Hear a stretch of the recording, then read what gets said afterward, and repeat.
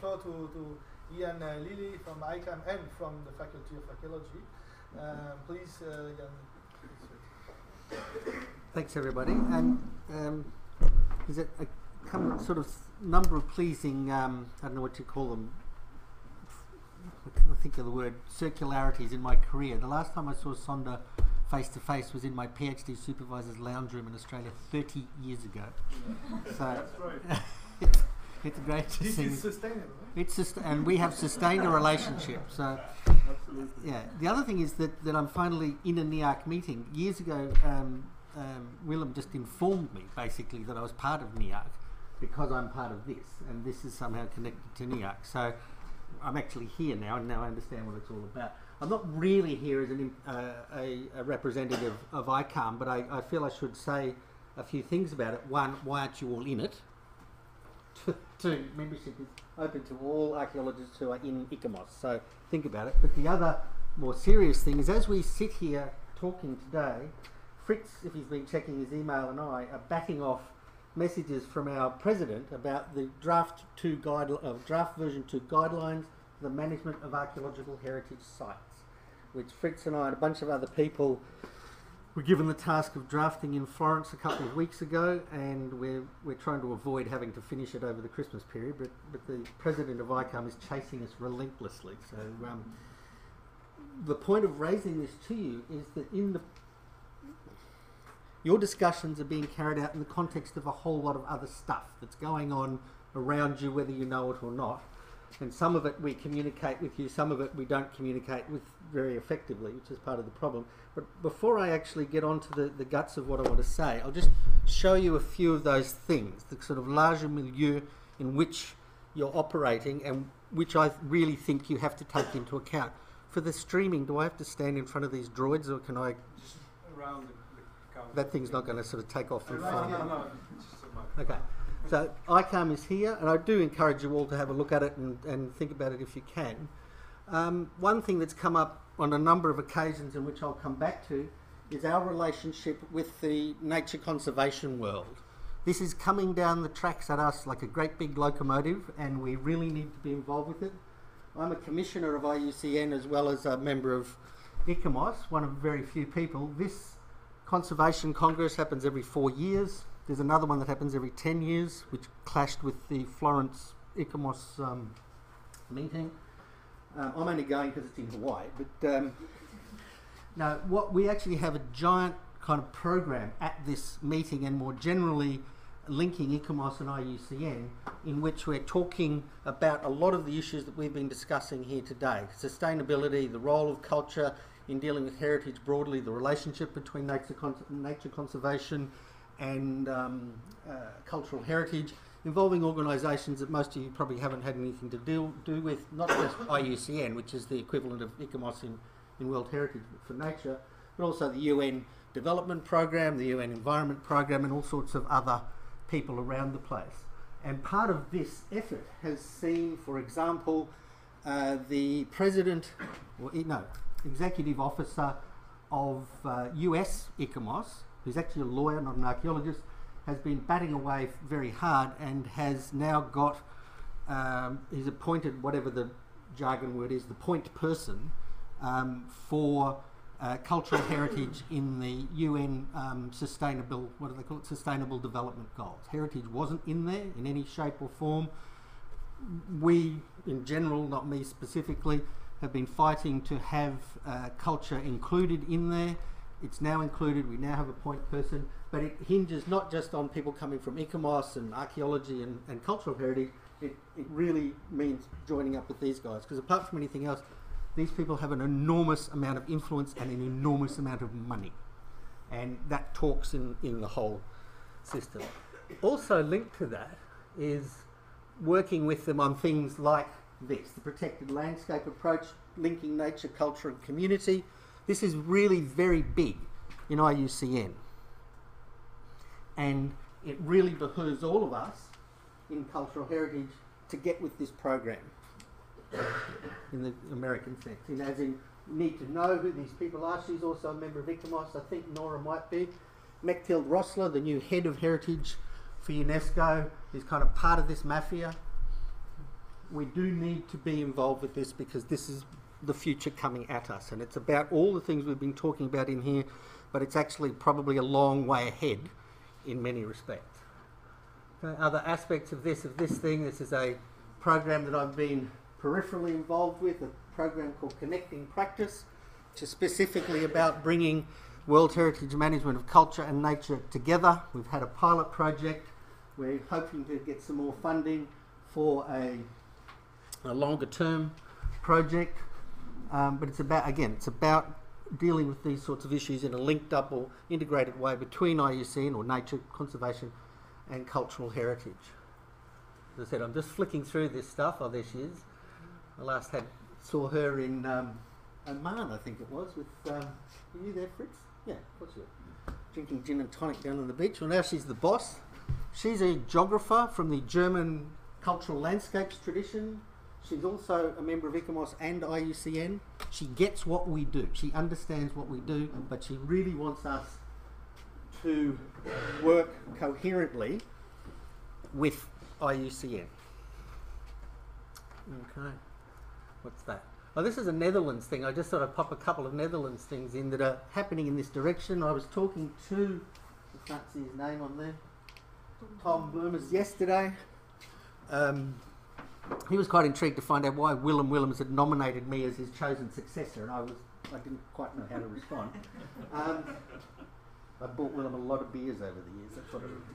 But this is the kind of thing that I'm talking about. It is actually happening. It's happening here in the Netherlands now, but not a lot of us are taking enough, giving it enough attention. Similarly, Jan Collins' work in the background, another kind of avenue in this sort of thing. Okay, but other things that join all this stuff up together and that is important for us to know is that while we're talking about World Heritage here and thus UNESCO and its framework, UNESCO is in a whole lot of ways closely linked to other global institutions like the so-called Bretton Woods institutions, the World Bank and the IFC. They all refer to each other in their safeguards and their guidelines and so on. At the moment, these guys are having a major review of what they call their safeguard policies, which include cultural heritage. The World Bank funds World Heritage nominations as a form of development. I've just got one of my spies out in Sri Lanka has just said the Asian Development Bank has just arrived in Sri Lanka to fund a World Heritage nomination for development. Okay? We have to know what these guys are doing in our neck of the woods. They're having this review.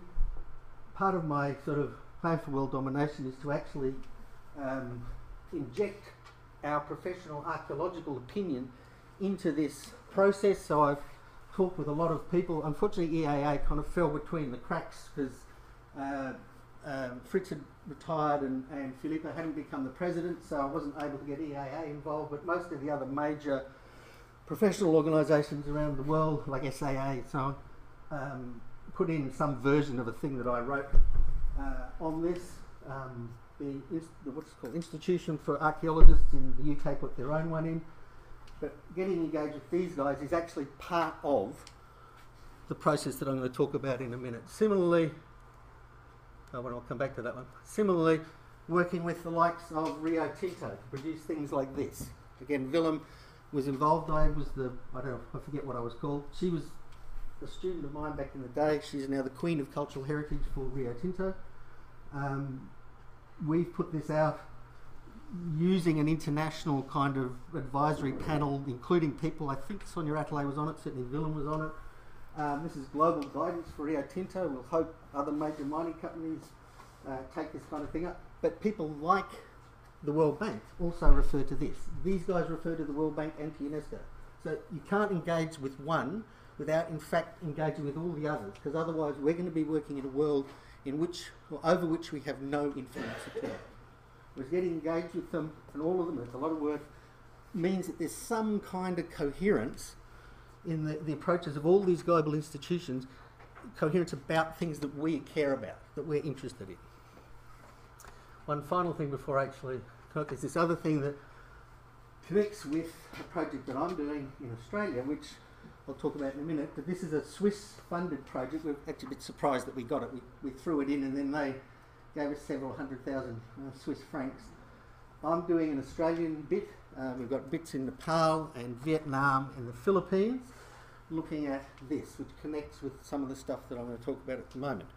Okay, so that's just a quick run through of some of the sorts of things that I'm engaged with to give you an idea of where I'm coming from. Because what I want to talk about are the two key things that have jumped out at me over the last few hours. One big one is the idea that we must design for change. That's what all of this stuff, in my mind at least, is about. It's just that Sonda's given me a catchy title for it. I used to have my old military training, it was adapt and overcome. Same kind of thing. Okay. The two issues that have jumped out at me in thinking about this designing for change are the passivity that Kai talked about and issues of translation that one way or another have come up over the last little while. As you can see, I'm not one for passivity. I think we should engage on all fronts all the time to the absolute maximum, because otherwise people will not listen to us. We will not be on the radar screen. No matter what we want and think, they won't care. And so it is not good to be passive. It's actually good to be very active. It doesn't mean being rude and nasty, it just means getting involved. It means inserting ourselves into situations where we might not otherwise have been. It means sitting on committees that we might not otherwise imagine we'd ever see ourselves sitting on. Landscape planning committees, for example. Engaging with the World Bank, for example. One thing that came up, I think Sonda, was very interesting. Sonda had his paper on whatever it was, sustainability and so on, rejected. One of my little rants that I go on with sometimes is how archaeology is left out of things, and archaeological heritage is left out of things all the time.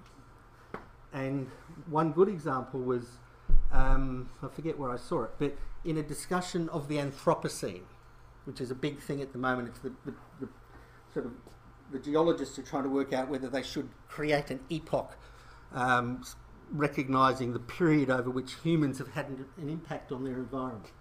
And they've got all kinds of people involved, except archaeologists. What's the one profession that has something to say about the length of time people have had an impact on the global environment? What is the one profession that has evidence to talk to that problem? Why aren't we there? Why are we not there? Lynn Meskel, who's an old mate of mine, I should say in relation to Australian connections, a lot of people don't know, Lynn is actually an Australian. So her presence at Chatal, I think, is a big influence on how Ian Potter's been thinking about things over the while, because I do think there's an Australian perspective on this kind of thing that she helps bring to it. But she said, in relation to some other similar issue, why aren't archaeologists involved? Why, when a whole bunch of social scientists are sitting down with the UN or somebody else to talk about things like sustainability, to talk about things like development, why aren't archaeologists at the table? And a lot of it, I think, is because, and I've said this before in other contexts, a lot of people have a cartoon idea of what we do. An Indiana Jones, Lara Croft kind of idea of what we do, which is obviously, except in my case because I am Indiana Jones in disguise, but in most of your cases is not true. Okay? We know that. But we have to work very hard to get over that. The other idea, though, that is more sophisticated, I think, is that she said they actually find the sorts of stuff that we deal with and talk about just too messy and hard. Dealing with what she called the messiness of things is actually really, really hard for a lot of our colleagues outside archaeology, whether they're in the social sciences or the natural sciences or the hard sciences. The sort of stuff that we deal with and the way we deal with it is hard for people to get their heads around. So part of not being passive, part of engaging, to my mind, is actually working on the next problem that I'm going to very briefly talk about, which is translation, broadly speaking. I think we do a really bad job of translating what we do to other people.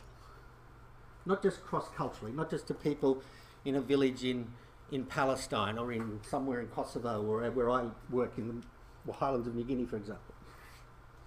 It's actually to our colleagues. People, well, in fact, in this faculty, to other archaeologists, but certainly to other social scientists, other people in the academy, people outside the academy, planners, politicians, lawyers. Because like it or not, they're the people that actually make the rules for the world that we live in. And if we're not at the table, but more importantly, as several people have said today, talking in language that they can understand, we won't get anywhere. It's no good us going in there and saying, speaking in archaeologies. They won't get it. We have to translate it into terms that they will understand. And an example I often use about this is, it's not a very nice one, but it's the way that, what would we call it? A mediating language was thought up to create the atomic bomb. Project Manhattan brought together a whole lot of scientists from extremely different cultural, linguistic, and more importantly, professional scientific backgrounds. Often so different, they had no words to talk to each other. Yet we all know that the project was successful. Nagasaki knows, Hiroshima knows. So what was it that they did that made it work?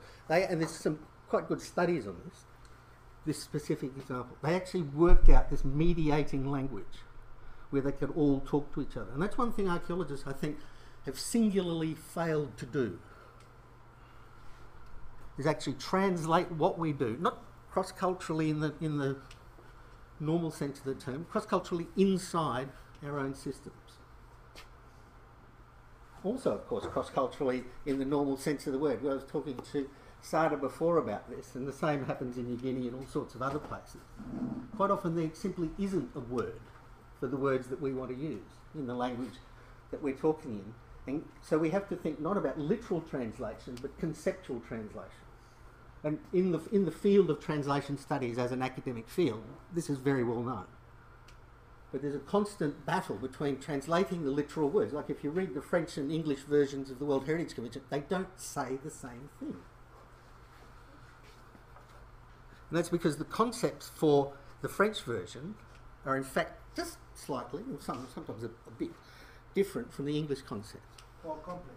Well, absolutely. More nuanced. But,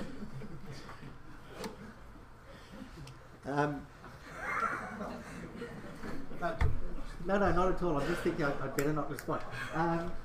But more nuanced. But you imagine if we've got that issue where ostensibly we come from the same deep cultural background, the same enlightened background that we've been talking about.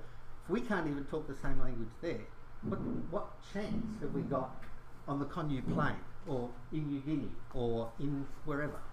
Okay? So I think we have to think really, really, really hard about translation as a field, not just in the normal sense, but also in this larger sense that I'm talking about. Because if we don't, it doesn't matter how active we are, how non-passive we are, we're not actually going to make the impression that we want to make. Okay? We can jump up and down and make blockades, have manifestations, da-da-da. If we're not communicating effectively, it doesn't matter. It just doesn't matter. So, and one big thing, I'll finish now, that we need to understand in this whole thing is that what we're really up against is, again, broadly defined, is an issue of sovereignty. It's a problem or a hurdle or I don't know what you want to call it. It's a blockage or emanating from sovereignty. Sovereignty in terms of nation states. We don't want you interfering in our business. But it's also the sovereignty, if you like, or the autonomy or need for self-determination of non-state or sub-state actors. And who was it that was saying something before about, it was Martin Janssen, who's gone. As the World Heritage List expands, as we're encouraged to bring in all sorts of non-Western kinds of heritage with non-Western kinds of management, it's not just a matter of thinking, okay, well, I'll translate this and I can kind of get the concept, so I'll get that across. It's actually dealing with some incredibly sensitive political issues. In a lot of places, Indigenous peoples, for example, or sub-state actors of most lands are simply not recognised. The Indians, for example, just refuse to recognise that they have Indigenous populations. The Chinese, they call them different things. Okay? They're there, but they call them different things. If we blunder in and sort of start just talking as if we were, I don't know, sitting in a boardroom in London or something, we're actually going to really offend everybody, put them offside, and not really make any headway. We actually have to understand that on the one hand, we are up against the sovereignty of the nation state, because World Heritage works around nation state. On the other, we're dealing with the sensitivities, the identity politics surrounding these minority populations. And they exist in Europe, of course, and it's not just people like the Sami. I've spent enough time in rural France to know that there's very definite regional identities out there who are very sensitive to what we would call it, their interactions with Paris, shall we say. Same in the UK. Okay. So our sensitivities to these other subnational actors or non-national, non-state actors are also very important, because we have to recognise that and it's a Western ethical consideration, respecting autonomy. Okay. We have to respect their right to self-determination, their right to speak for themselves. And that would bring me to the very last thing that I want to say in this talk, is that all of this stuff that we're talking about community interaction, I'm going to be a bit rude, it's all incredibly Western and European. It's all kind of white folks turning up and saying, "Hi, I'm from Paris, I'm here to help." Why Paris? Yeah. Yeah. You know what I mean. Okay. Certainly but what we're doing in the project that this is hanging off is thinking very carefully about this. I don't actually work in an archaeology department. I haven't worked in an archaeology department for 20-something years. I've actually worked in an Indigenous organisation within the university. And that's sort of sharpened my thinking on quite a lot of things. And one thing that's really clear to us is that us rolling up with the best of intentions, rolling up to wherever it happens to be, rural Burgundy, New Guinea, the Konya Plain, and saying, "Hi, tell me this stuff in my terms, in my language, even if we've got perfect translation," is actually not the way to do it. Because people will, who was with Philippa saying there will be this reaction thing. They'll go, "What does he want to hear me say in relation to this question? Is some government person come in? How does one react to a government kind of thing?"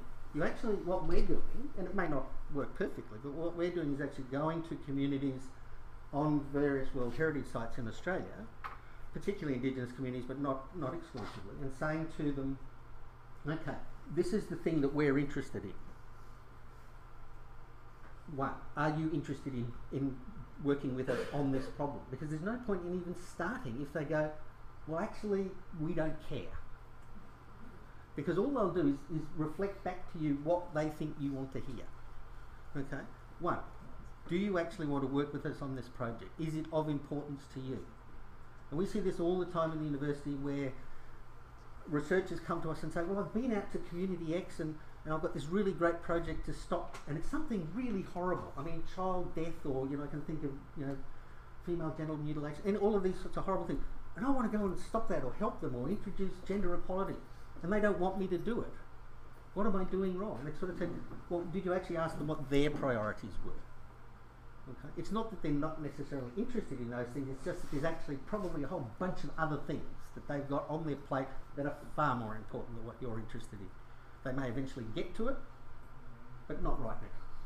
Okay? And there's a classic example in Australia where a white American anthropologist whose daughter is the ethnographer for one of the big Silicon Valley companies, just as an aside, was shocked by the very high rate of domestic violence in Aboriginal communities. And she wrote, as we call up, with an Aboriginal woman a very pointed critique of this situation.